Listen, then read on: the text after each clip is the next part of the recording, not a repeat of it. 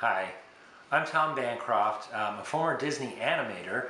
I'm also an author and an illustrator, a character designer, an instructor, and I'm now the CEO of my new animation company, Pencilish Animation Studios. And today I wanted to talk to you about a few tips and tricks that I can offer you to be a better artist. And this one's a big one. I must admit, through the years, I get a lot of emails and texts from artists that want to become professionals. They want to work at Disney or Pixar or some of the big studios. And so what they oftentimes are asking me is, look at my portfolio and will you please let me know how I can become better? How can I improve as an artist? And oftentimes, especially if they're very young, the answer is usually you just need to draw more. Drawing more is an easy answer. It's a very frustrating answer though for the artist receiving that, because what does that mean exactly? Do I just draw in my sketchbook as many as and just try and time it and make sure that I get in a good hour or two every day? Well, yeah, in some cases that is true, but the heart of what I'm suggesting, I finally figured out through many years of really kind of boiling down what is the thing that I need to tell people. Because as I teach, I'm often teaching young people coming out of high school that want to get and become a professional artist. And I need to really distill to them what is the one thing that they need to learn. And so, instead of saying draw more, here's my answer to you, all of you, that you want to get better. I now can tell you, I almost guarantee that you will get 80% better within maybe even a year, in a short amount of time, if you do this one thing. And that's draw more iterations. And what iterations are is variations, versions, more versions of whatever it is you're trying to draw.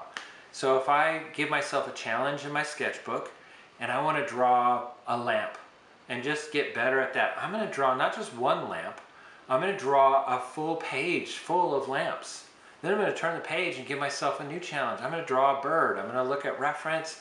I'm going to learn how to draw that bird. Now I'm going to draw multiple birds, different kinds of birds.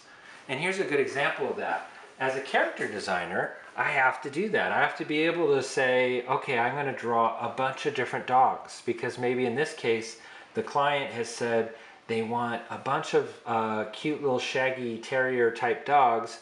Well, that's a lot of different kinds of dogs. And so I started by doing this, just filling up pages. Some of them are cute and they're kind of younger and puppy. Some of them are older, and then some are long and some are small.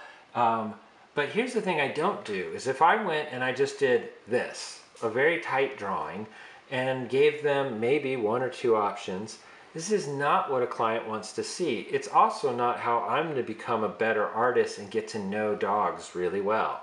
If you want to learn how to draw hands a lot, you got to do this. You got to fill up pages of drawing hands.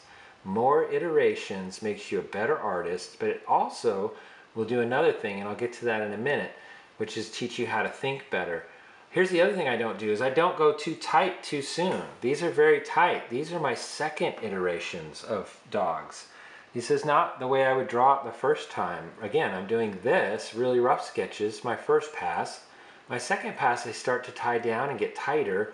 And I don't do this, my very finished rendered version, until much later. This is my last step. And so one thing that I want to tell you guys, so part of this that I'm trying to tell you is, one, draw more variations. And two, don't go to final too soon. You don't start with this. You start with rough and just sketching, and then you work your way up. And so you want to, instead of doing 80% of your time doing a finished piece and 20% of your time doing the sketch beforehand, you want to reverse that. I want you to do 80% of your time just doing sketches and 20% of your time doing the final. Here's the last thing I want to tell you. The third thing that you're going to learn from this is how to think as an artist. And I want to tell you that this is one of the things that will help you get hired. All clients don't just want somebody very talented that knows how to draw well. They want somebody that can think and be able to come up with ideas. And this, what comes with working like this and doing more iterations, is you're going to improve your drawing, You are going to stay rough and learn that character and that anatomy and all the things that go along with it. But also 3, you're going to learn how to think like an artist. You're going to start thinking about, how do I come up with a better version? Oh, I like this one, or I like the head on this and the body on that. Now you're going to be able to start combining them and coming up with new ideas. And so all of those 3 things combined come out of iterations. Do that now and you will improve within a year.